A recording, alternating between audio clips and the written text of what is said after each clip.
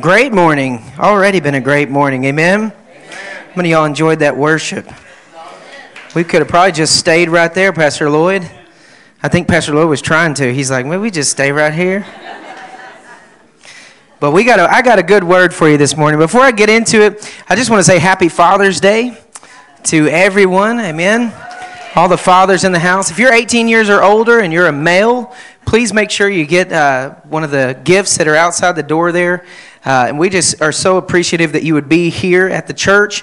What a great job of getting to church on Father's Day, dads. Can you give yourselves a hand this morning? Yeah. It's not easy always getting to the house of God. And sometimes on Father's Day we think, well, what do I want to do on Father's Day? This is my day. I get to do whatever I want. And you chose church. So congratulations, you chose wisely. Parents are so important. Fathers are, I'm going to say, one of the most important things in people's lives. A good father, a godly father.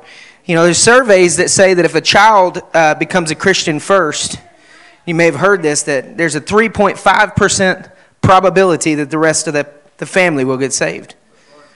If a mother is the first to become a Christian, then that goes all the way to 17%. Likely that 17% that the family will all get saved. However, if a father gets saved, that probability of the whole family getting saved goes up to 93%. Amen? So dads, you have a huge responsibility, and it is a great calling to be a godly father. Amen?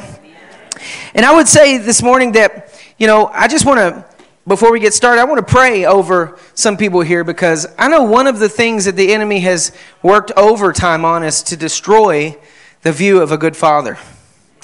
Because we relate to God as our Father God.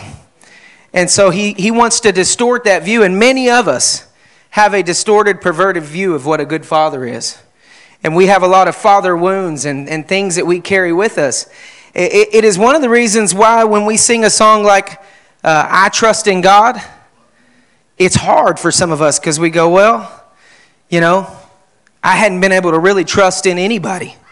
My father walked out on me, or my father was an alcoholic, or my father was abusive, or my father was violent, or my father didn't treat people right, or didn't do the right things. And so because of that, we relate to God that way, and it's hard for us to trust God as a Father God. And many of us, even when we sing that song, we say, I sought the Lord, and he heard him, and he answered me. And I heard this morning as we were in worship, some of you say, well, I sought the Lord, and I don't think he heard me, and he hasn't given me an answer yet. And that's why I'm having a hard time trusting him. I want to remind you of Jeremiah 29:13 that says, you will seek me and find me when you search for me with all your heart. If you've been seeking God and you haven't gotten that answer to whatever it is that you're seeking him for, I want to just tell you, keep seeking him. Just because it hasn't been answered yet doesn't mean that God is not faithful. He is still faithful. Amen? And maybe just because you haven't had a good view of what a good father is doesn't mean that God's not a good father. He's the best father. Amen? He's exactly what you need. He's exactly what I need. And so I just want you to close your eyes, and we're just going to pray right now for those of you that may be in here this morning, and Father's Day might not be easy for you for whatever reason. But Father, we just pray over each person here today, God.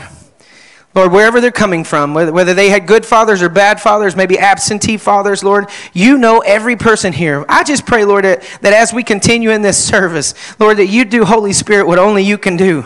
And you just begin to pour in that healing oil in their life and just begin to heal those areas, God. Some things are so covered up we don't even know they're there. But God, you can expose them in such a way, Lord, that causes us just to want to love you more. Lord, not in a judgmental, condescending, or like we missed it kind of way, but God, just you love us so much and you want the best for us. So Father, the best Father,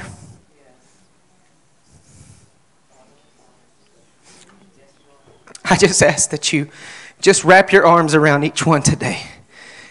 Give that hug, that love that only you can give today in Jesus' name. Amen. Amen. Well, I'm excited about the word today. I'm gonna be stepping on some people's toes, but in a good way. I love you. Y'all can just say I love you too. Okay. But, like I thought about this morning, and I was like, you know what? The dads always get beat up on Father's Day. But you know what? You're tough enough. You can handle this, okay? You get beat up every day. I mean, we're guys. I mean, that's what we do. We just keep on going. But I'm not going to beat you up in a bad way. What I'm going to do today is I'm going to share with you the truth. Amen? How many need to know the truth? The whole truth. Nothing but the truth. Amen? Because here's the thing, truth is transformational. When you really get a hold of a truth nugget, it'll change your life. We can patty cake around and we can do all kinds of, we can play church if we want to. Hank, we can play church, but playing church ain't going to get you anywhere. What we need is the truth of the Holy Spirit this morning. And what I've titled the message today is all or nothing. Because I believe that's the way guys are wired. All or nothing. Like, I'm going to be either all in or I don't want to have anything to do with it. Like, if we're going to run, we're going to run. You know what I'm saying? Run 40 miles a day if we got to.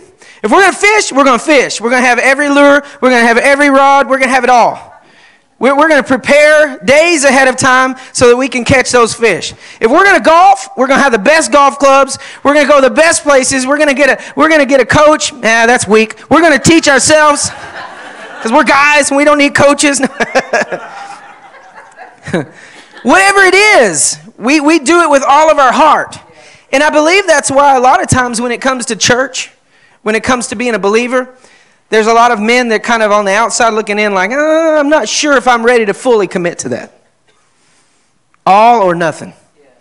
But God is an all or nothing God. He said this, I want you to be hot or cold. What does he say? I want you to be all in or just stay out. What I don't want is for you to be coming in here every week, saying that you're a believer, maybe to appease yourself or to appease your family or to make yourself feel better for a few minutes. But during the week, you're not all in. The rest of the time, you're not all in. You're just all in one time a week or 2 times a week. No, he's saying, listen, it's all or nothing.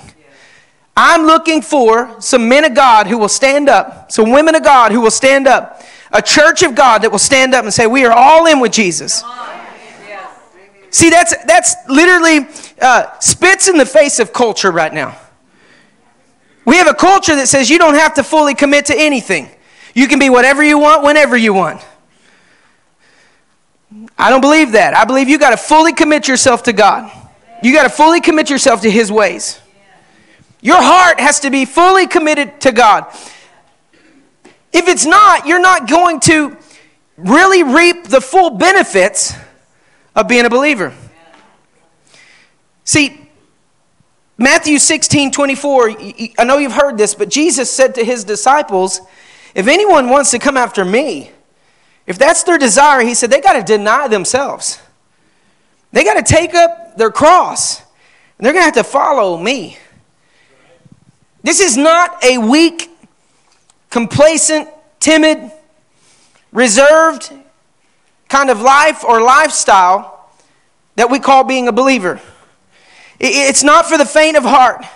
It's not a call of convenience. I'm just telling you this morning. If you want a call of convenience, if you want to do it the right way, it's not convenient. In fact, it's very inconvenient. If I'm just being honest, God didn't call me to a life of leisure and complacency. He called me to a life of being devoted, dedicated, all in.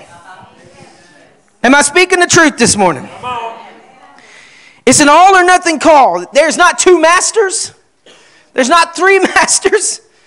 There's not 2 ways. There's not 2 lifestyles. There's not 2 truths. It's one way, one truth, one life. Amen? That's all there is to it. Matthew 22:37 says it like this. Jesus said to him, you shall love the Lord your God with a portion of your heart, 10% of your heart, 60% of your heart, 99% of your heart. I said, you love the Lord with all of your heart. He said, I want you to love God with all your soul, all your mind, all your will, all your emotions, everything about you, everything that is you, that makes up you. I'm giving it all to God. How reserved have we been? And when I'm preaching this morning, can you just understand that I can't even see your faces because there's this huge mirror right in front of mine? So all I'm seeing as I'm speaking to you is me. So don't think that I'm standing up here going, I got it figured out, guys. No, I'm saying the Lord is speaking to me that I want to purify my bride, and I'm ready for righteousness and holiness to prevail, and I want some cleansing in my church. And he's saying, I want to start with you, Pastor Barry. That's what he's saying to me.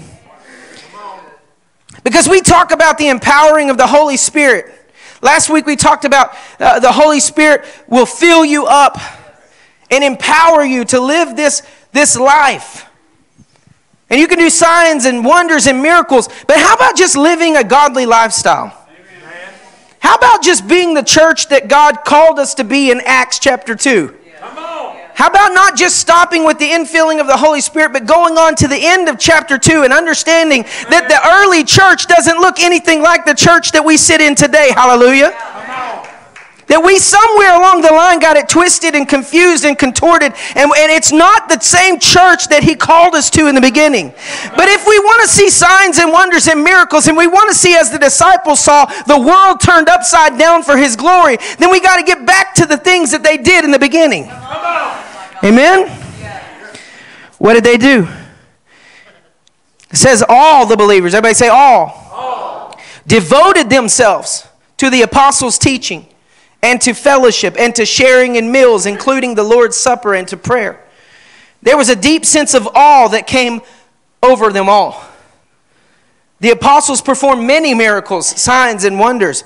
And all the believers, everybody say all, met together in one place and shared everything they had. You want to hear some radical lifestyles? Right here it says they sold their property and their possessions, and they shared the money with those in need. What?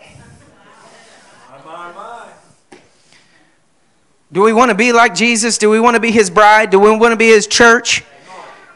See, I heard it said this week, and it's so true. It said people are not tired of Christians. They just are tired of hypocrisy.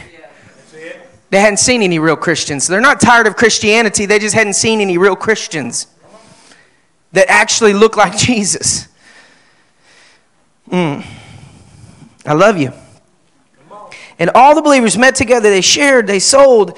And then it says this, they worshiped together in the temple each day. We get that one right one day out of the week, 2 days out of the week. They met every day and worshiped together in the temple. With great joy and generosity, they shared meals with one another. They would have the Lord's Supper together, all while praising God and enjoying the goodwill of all the people. And each day the Lord saved and added to their fellowship those who were being saved. Praise the Lord. They were devoted to what? They were devoted to the Word of God. How devout are you? How devoted are you to the Scriptures? That's a big one. Because how are you going to know what God is calling you to do if you don't study to show yourself approved unto Him? We have whole denominations right now that are incorrectly dividing the word of truth, and it's splitting them right down the middle because they say, well, that's not what the Bible says. That's not what the Scripture really means. And that's archaic, and that's old, and that's antiquated, and that's not for today. And God would never say that. No, listen, the Word of God is true. It stands forever. It's unchanging. Amen? We got whole denominations, though, that right now are splitting in two because they are discerning the Word of Scripture differently.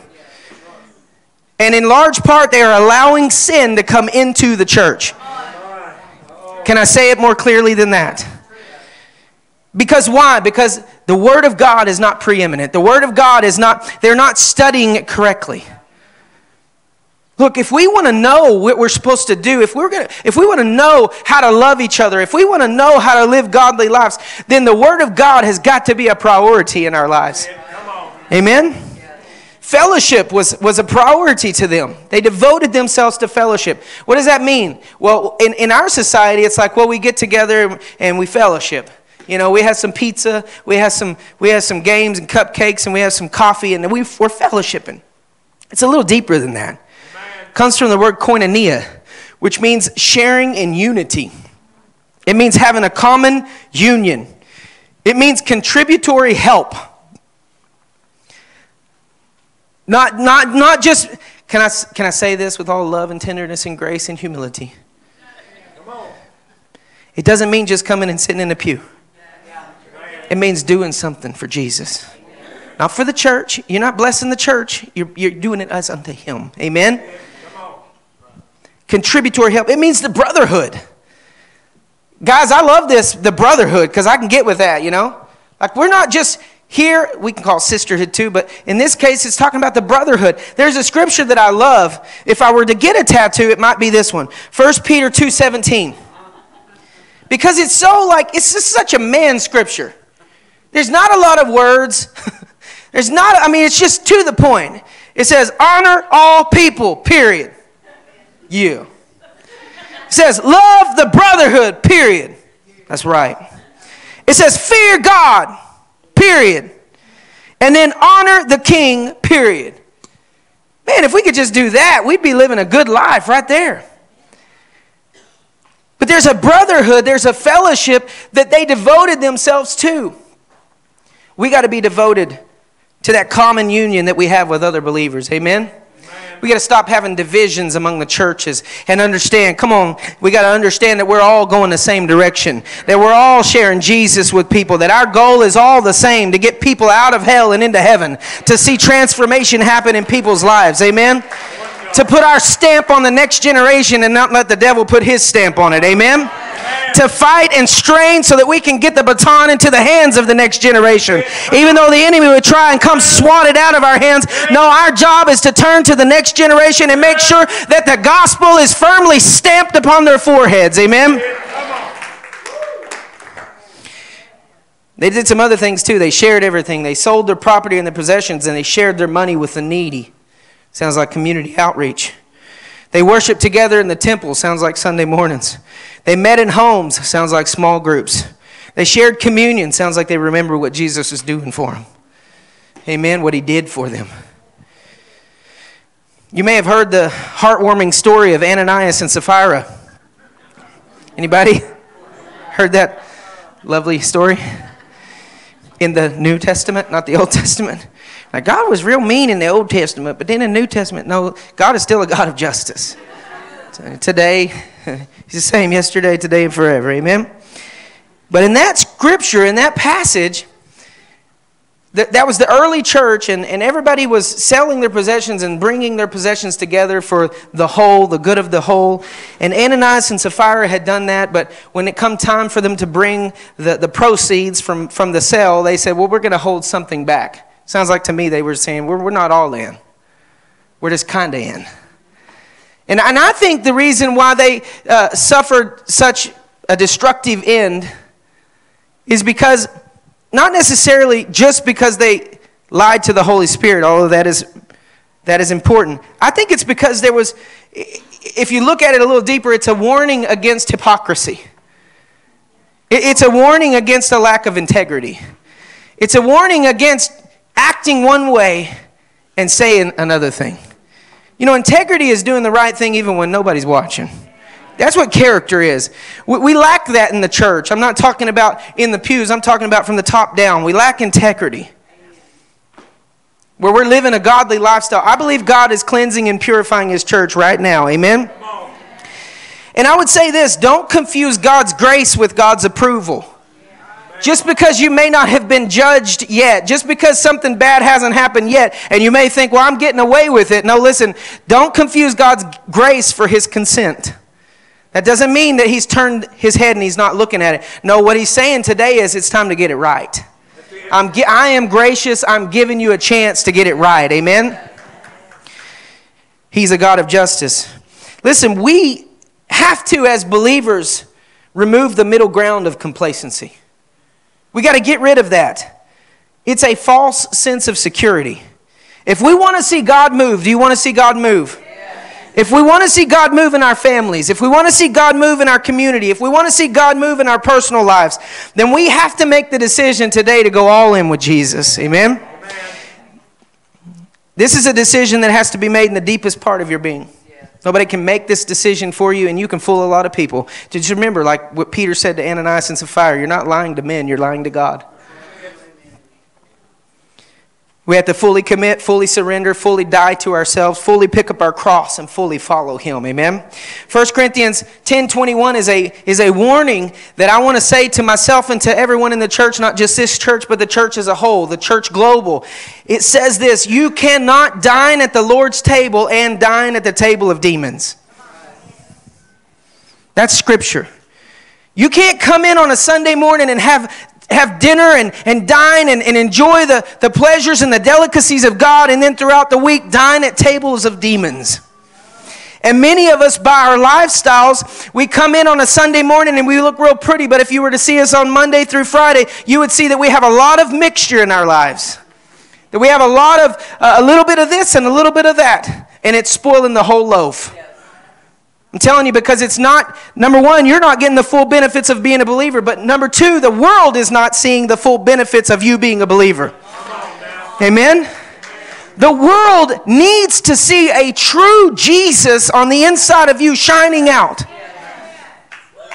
Not a Sunday Jesus, not a Wednesday Jesus, but this is my life. This is who I am. I'm fully surrendered. This is my character. Whether you're watching me or not, whether you cut me off in traffic or not, whether you steal something from me or not, it doesn't matter. I'm not going to turn into a demon. I have got Jesus living on the inside of me, so I'm going to give you Jesus all the time.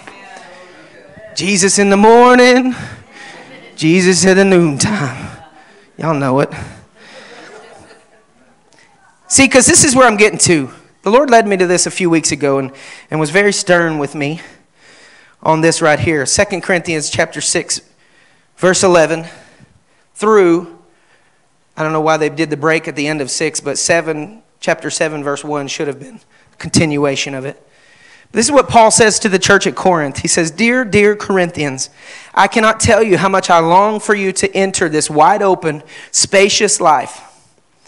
See, many people, when they talk about the life of a believer, it doesn't feel wide open and spacious. It's like, well, if I become a believer, then I got to quit doing all the things I love doing.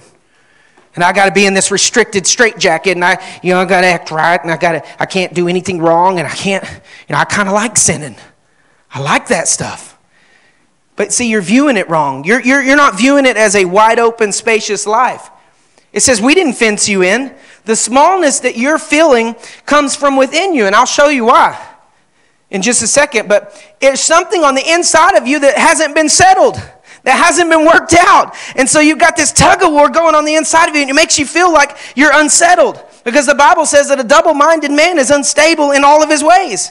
So you're experiencing an instability in your life, and you're like, I don't understand why I call myself a believer, but I feel this tug of war always with the world and the church and God. And it's because you hadn't settled some things.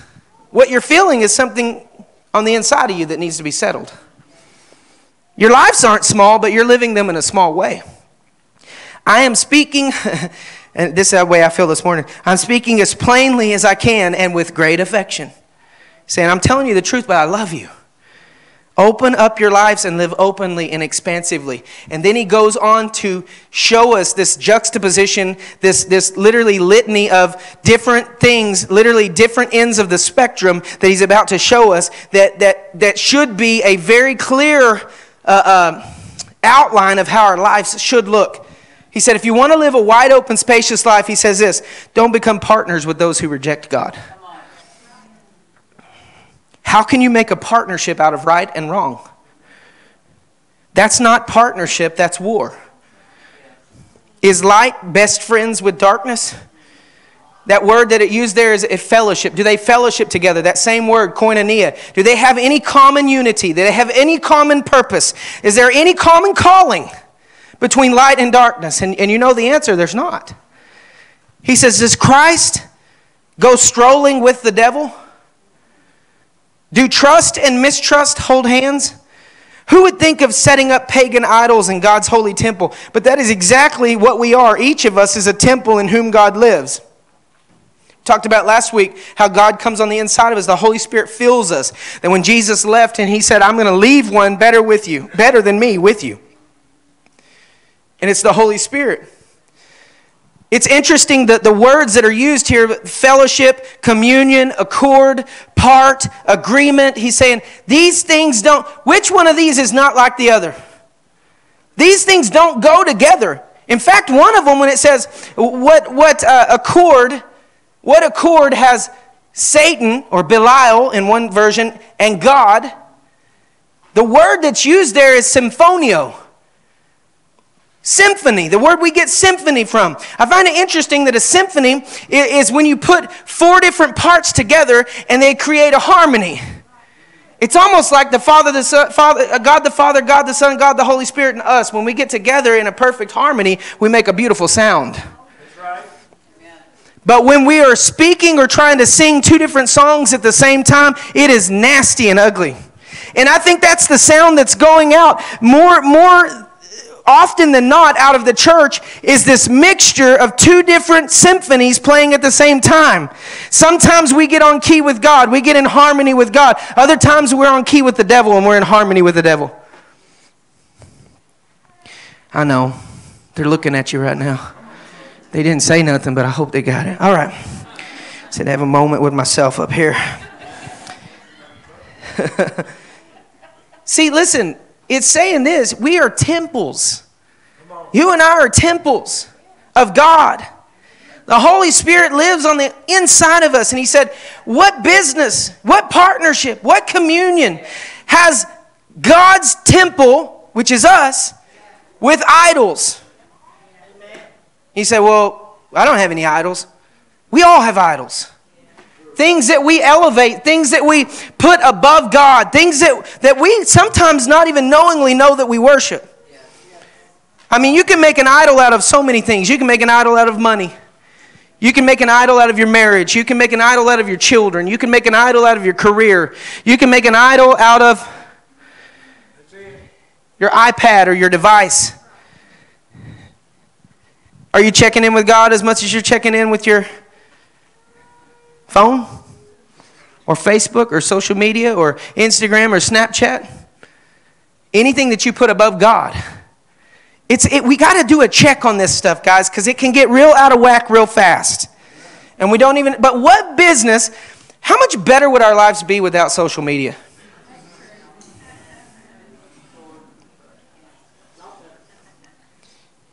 There was a time we didn't have it.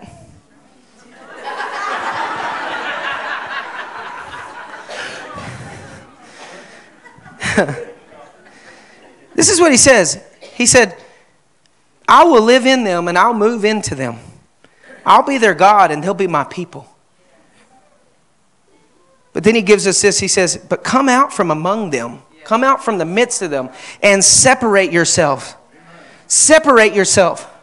What does that mean? That means to mark off a boundary line. There needs to be some boundaries in your life that you say, you know what, as far as I go and as far as me and my wife go and as far as me and my children go, there's some pretty clear lines that we don't cross. I mean, it's not that hard. I mean, in our family, we don't watch R-rated movies. And it's almost to the PG-13 area. I'm serious. And you say, well, I'm mature enough. I have people that have told me, well, I'm mature enough and I can watch that. And me and my husband, we're good with that. No, listen, you have gone over the boundary line and you are putting filth in your life that is not from God and then expecting him to bless you. Oh, Jesus, help us. Can you hand me my Bible? I meant to bring this up here. Turn over to Deuteronomy 22 because this is so cool. I know this is Old Covenant and Old Testament, but just look at this. In chapter 22, verse 8, it says, when you build a new house, okay, did God build a new house in you? Did God do something? Did he create a new creation? So he said, when you build a new house, then you shall make a parapet for your roof. Well, what is a parapet? It's a little wall around the perimeter, a boundary so people don't get hurt. So when God does something in you, when he creates something new, you need to put some boundaries around your life that you don't cross over so that you won't get hurt and other people around you won't get hurt. That you may not bring guilt of bloodshed on your household if anyone falls from it. I know this isn't a physical sense, but think about this spiritually. Verse 9 says, you shall not sow your vineyard with different kinds of seed, lest the yield of the seed which you have sown and the fruit of your vineyard be defiled. What's he talking to us about? I believe in today's sense, he's saying, don't be perverting and mixing all these things that aren't supposed to be. You're going to get a defiled fruit. You're going to get something that doesn't look totally like Jesus. Amen? Then he says this, you shall not plow with an ox and a donkey together. Some of you are hooked up to a donkey. Some of you trying to get some stuff done and you got this stubborn thing. You can't, these two don't go together. It's like oil and water. We've got to get rid of the perversions. We've got to get rid of the defilements. We've got to get rid of the dirtiness of our life so that we can get all of God that's supposed to be in our life. Amen? It's all or nothing. It says this, so leave the corruption and the compromise. Leave it for good. That's a decision, says God. Don't link up with those who will pollute you. We have a lot of environmental activists today that are really worried about the environment and global warming and all that stuff. I'm not going to get on that subject because to me it's all going to end up the way God wants it to. I'm in His hands. But what I will say is this, if you want to be an environmental activist, why don't you be an environmental activist about the ecosystem of your own house? What pollutants are in your house? What things are causing you to overheat? What things are causing you to be distorted and perverted? What are those things in your life? What is God talking to you about? Amen? It says, don't link up with those who will pollute you. And then he says this, I want you all for myself. It's God said that. I want you all for myself. I don't just want a part of you. I want all of you. Did you know that God is a jealous God? He's jealous. He's jealous that He doesn't have your whole heart. He's jealous that He doesn't have your time. He's jealous that you've got yourself spread so thin that He can't even speak to you. He's jealous that you listen to other voices more loudly than His voice. He's jealous that people on TV get more of your time than He does. He's jealous. You say that? God's jealous? Yeah, it tells us in Exodus 25. God is a jealous God. But I want to end with something good today. Because he says this, if you will separate yourself, which by the way, separation, it comes from that word sanctification, which means to be set apart for God's purposes. He said, if you will separate yourself unto me, get rid of the mixture, get rid of the complacency, the middle ground. He said this, I will receive you unto myself. What does that mean? I'll receive you unto myself. Well, in Scripture, there's over 780,000 words in the King James Version. And out of 780,000 words, this is the only time this word is used. This word for receive. I'm not going to attempt to say it because it's not English. But what it means is this. I'm going to receive you in a personal, in a heartfelt way into my favor. What's that mean? If you will do this, then you're going to get my favor. I don't know about you, but I could use more of God's favor in my life. How about you? Could you use more of God's favor? Listen, an example of favor would be grace, which everybody, when we receive Jesus, we get unmerited favor. We didn't do anything to earn it. God just gave it to us. And that's what favor is. He said, if you'll separate yourself to me, He said, I'll make things happen in your life that you could never dream would happen. I'll bring you to places. I'll take you in front of people. He said, I'll put you before kings. I'll promote you. Because why? Because if I promote you, I'm promoting me. Because Christ in you is the hope of glory. So if you're dedicated to me, then when I put you in front of people of influence, you're going to tell them about me. So He said, I'm going to give all my favor to you. Amen. Psalms 84:11 says, the Lord God is a sun and shield. The Lord bestows favor and honor. No good thing does He withhold from those who walk uprightly. That's a great promise, isn't it? That you get the favor of God if you'll just separate yourself unto Him. He also says this, though. He said, I'll be a father to you. on Father's Day. A lot of us don't know how to be a good father because we didn't have a good father. We really don't understand the father heart of God. And there's so many things. I could preach a whole message on the father heart of God.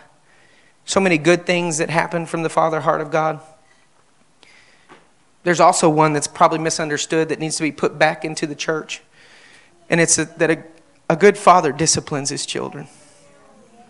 See, we live in a culture right now where there's a lack of discipline.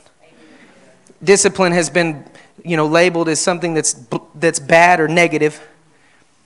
Let me tell you something. If you love somebody, you'll discipline them. When you see something that's wrong in their life, instead of letting them just keep on going down that way, just going off the cliff and into certain destruction, you'll say, no, that's going to hurt you. I'm going to bring discipline into your life so that you won't go down that way. A good father will do that, and a good father will bring discipline into your life. Amen. See, right now in culture, we have a lot of people that say, nobody can tell me what to do. Nobody can tell me what's right or wrong. Nobody has the ability to speak truth into my life. Truth is subjective. It's whatever I think is true.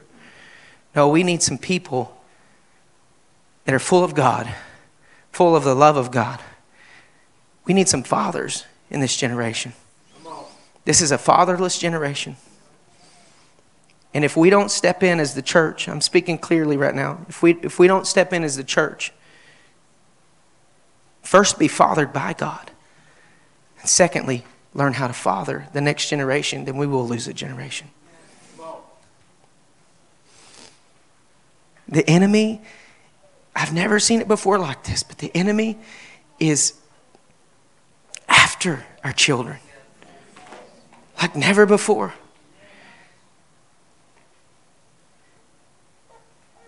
There is nothing more impressionable than a young child's mind. It's like wet cement. And if we are not making an impression on the next generation, then somebody will. We have to step up and father the next generation. Amen? He said, I'll be a father to you, and you get the benefits of being received. You get the benefits of love. You get the benefits of blessing. But you also get the benefits of being disciplined. And then he says this is the word of the Master God. But chapter 7, with promises like this to pull us on, dear friends, let's make a clean break with everything that defiles or distracts us. That's the call this morning. God is calling us into holiness and righteousness. We don't speak about it enough in the church. Holiness and righteousness. He said, let's make a clean break with everything that defiles or distracts us, both within and without. Let's make our entire lives fit and holy. Temples for the worship of God. Amen? Will you stand with me?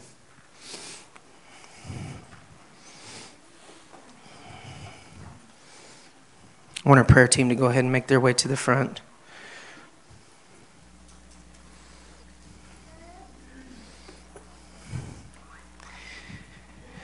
I just want you to close your eyes this morning. I want you to ask the Holy Spirit just a simple question right there between you and God. Just say, Holy Spirit, what are you speaking to me? What are you saying to me right now? I've heard all these words, but what personally are you speaking to me? If it's anything like what he's been speaking to me, he's saying, listen, I want you to clean up some things in your life.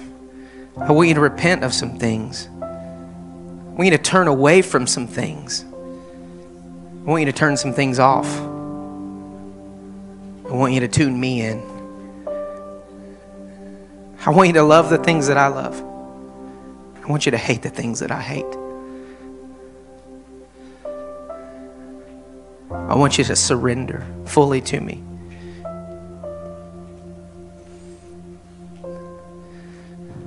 Somebody needs to hear, I want you to stop playing it safe.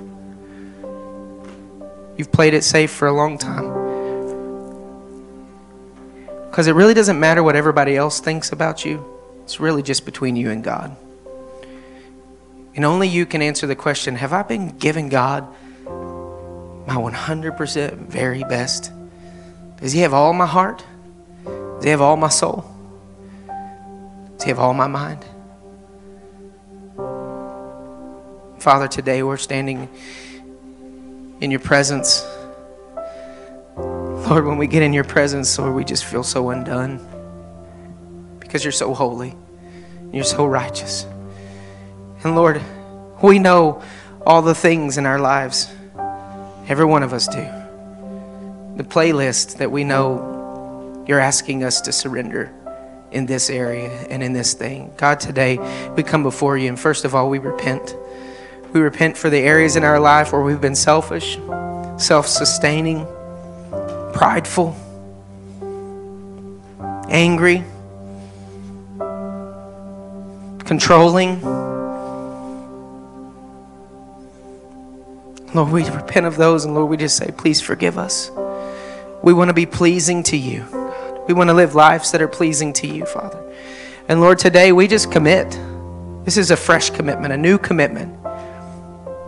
Lord, you give us moments like this where we can make fresh commitments and choices. And Lord, today our choice is you and you alone. Lord, I just pray, Lord, that you would empower us by the Holy Spirit, God, to make tough decisions, to have tough conversations, even if needed. God, to pull the plug on some things. Lord, whatever it is, it's not your will for our life. Lord, I pray, Lord, that you would just help us to be fully committed, fully devoted followers of you. Lord, I thank you for that. Lord, I pray right now over every person in here, God, especially the fathers. Lord, it's an amazing, awesome, scary calling to be a dad. But Lord, I just pray right now, Lord, that courage, just a courageous heart would be in each man in here today, God. Lord, that they would be that man that stands in front of their families and they say, as for me and my house, we are going to serve the Lord. As for me and my house, these are the boundaries. These are the areas.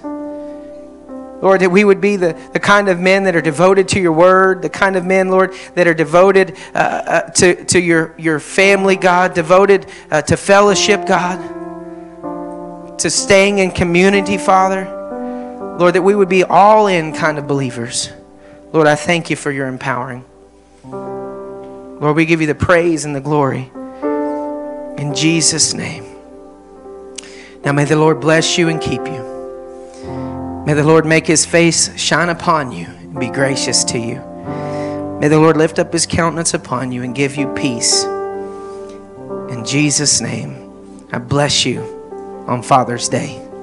Amen. If you need any prayer, our prayer team's up here at the front. Love you guys.